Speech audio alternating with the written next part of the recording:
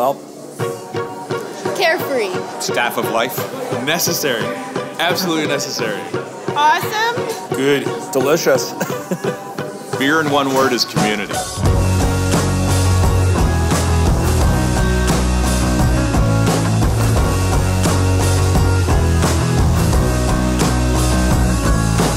In the early 90s, people were becoming very interested in having more flavor in the beer offerings. Really floral and aromatic. Coffee or a chocolate or a... Tartness, like sometimes when you bite into a pickle.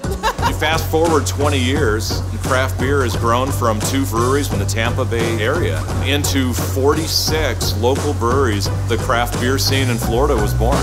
And the bars started to catch on. Then the restaurants. Now we're seeing gas stations, grocery stores, all sorts of places are starting to realize that people want better beer. I think there was a genuine want for quality here, and people got excited about it. Making all of us brewers realize we can do this. We can make what the people are asking for. People are changing their drinking habits. They're not chasing a buzz, they're chasing a flavor. I really am into Belgian. A little bit of sweetness. Something nice and dank and juicy. We got a little cherry in there. White oak and blueberry. That's not a fair question. They're all good. We have German chocolate cupcake, a guajillo chili, horchata, the Captain Jack Stone Crab Stout, Cubano espresso. We won Best of Show for our prickly pear. That's not like a normal thing that people do. Here in Tampa, we are producing some of the greatest beer in the world. Tap panels are just filled with just great local beers. That's why we're here. They've always got great beer. That's why I'm here.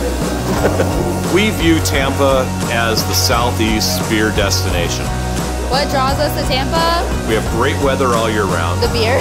We have 46 local breweries to hit.